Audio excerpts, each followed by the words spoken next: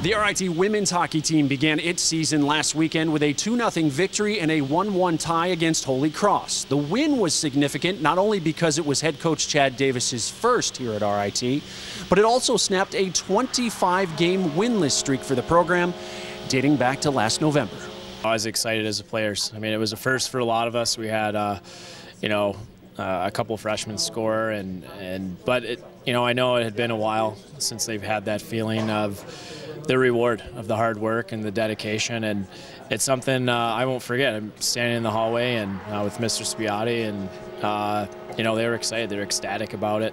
And we want to carry that energy. We want to put it in a bottle and move forward. But we're day to day. We got to live in the moment, and we know we have a next opponent. And as great as that was, we got to work hard so we can get that feeling again. It was definitely great to break that losing streak, but at the same time, that's always hanging over our shoulders. If we let up at this point, it could really easily start back up again. So it's just as important now as ever just to keep pushing it and make sure that we don't slip back into that this year. What's been the most challenging thing?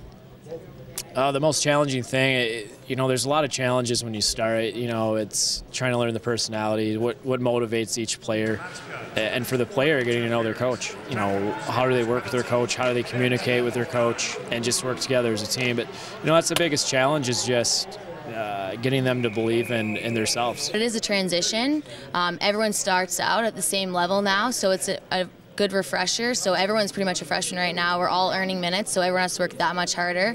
And then for coach, he brings a whole new set of plans for us.